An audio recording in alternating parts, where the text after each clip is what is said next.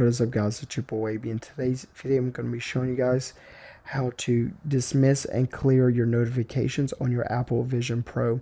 You can change these settings, of course, in the settings app. But how to do this is you want to not move your head upwards, but glance upward, guys, until you see the green dot, and then click your fingers to select it.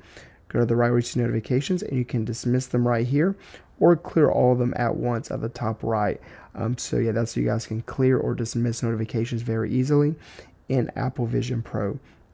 So yeah, I hope you guys enjoyed this tutorial, and I'm out. Peace.